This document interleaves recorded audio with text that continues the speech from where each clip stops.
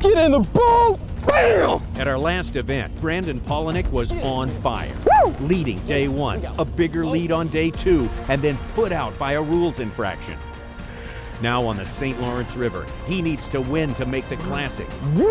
Again, leading day one, leading day two despite another rules penalty, and now with the lead after 3 days. That's what I'm talking about right there. He's got one hand on the trophy and the Classic qualification. Woo! Bam! But it's not over yet.